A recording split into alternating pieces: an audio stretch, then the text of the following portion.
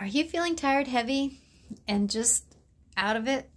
Well, there's a full moon tomorrow, and it has a partial eclipse. Plus, Pluto went into retrograde on May 1st, Monday. Boy, are we getting tossed around again. Well, have we ever been stopped being tossed around energetically? I don't know. Well, I want you to know there is a purpose. So this negative talk that you're having, this negative emotions that you're having, oh, life is so hard.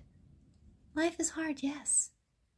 But I'm able to get somewhere. I'm able to do things. Oh, look, I'm having fun right now. Oh, look what's happening to me.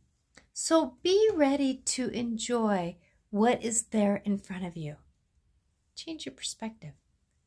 And remember that, there's a reason why we circle back around, having to deal with the same stories, because there's a next layer that we're supposed to negotiate with, right? Me being dyslexic, it's a circle that comes around all the time. I can't help it. It's me. It's the way my brain is wired, right? But what I can do is find ways to negotiate it, find ways to help myself go through it.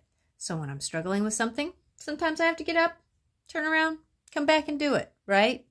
Sometimes I have to tell myself, I can, right? So don't punish yourself for who you are. We all have something. We're all going through something. We all have anger. We all have frustration. Be ready to do what you need to do, because life is happening around us. And if you need help, I'm a spiritual counselor. I'm a multi-life intuitive, ready to help you. Natasha Venter, AngelicClarifications.com. And remember, positive thoughts create positive actions, positive interactions. So as positive as you can be,